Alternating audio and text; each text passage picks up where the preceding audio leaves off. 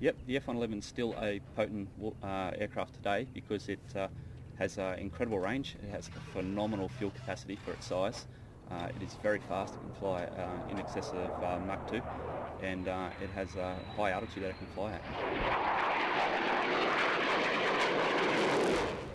It's a classic military aircraft because it incorporates a lot of features that were new to aviation in general.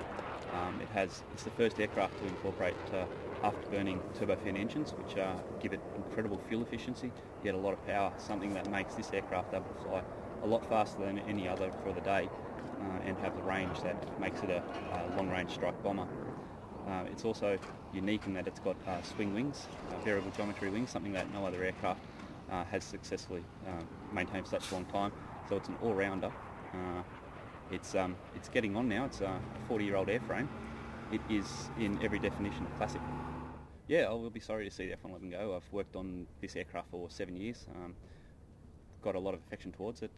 Also, a lot of idiosyncrasies that you learn about the aircraft and how to circumvent those. Yeah, it's a system that I really like working on.